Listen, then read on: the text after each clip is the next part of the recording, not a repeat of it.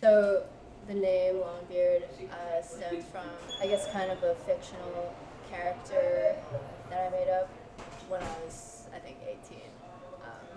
It's supposed to be a wizard, also kind of like an alter ego type of name. I started playing some shows in the basements of New Brunswick and found a really good community there. And since then, I eventually recorded an album, Sleepwalker, and found a label.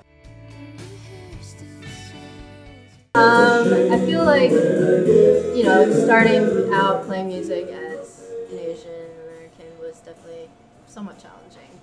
It's hard to have people take you seriously sometimes. And then, just seeing other Asian American women in the music industry is always, really inspiring, really reaffirming that, we can also play music. With Japanese Breakfast, I feel like I genuinely really appreciate Michelle as a person and as a musician, and seeing her work really hard was definitely really inspiring for me.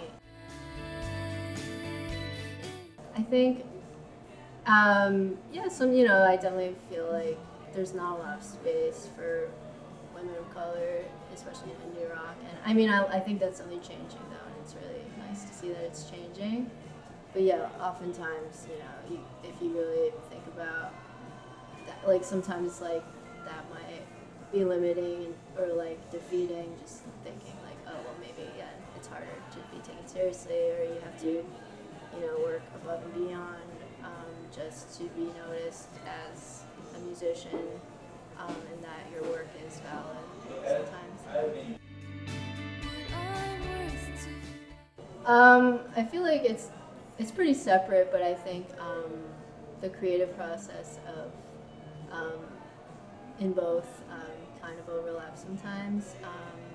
And with comp sci, I think a lot of that is about like problem solving and thinking of how to make things better, how to make things work, and that can definitely overlap with music, especially in more like engineering and the mixing side of it.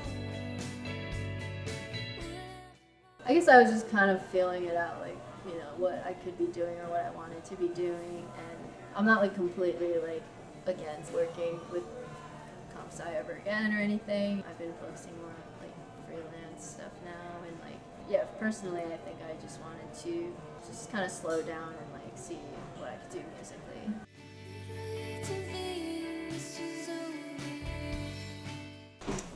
I don't know, I feel most at home just surrounded by good friends, or even when I'm out like on the road.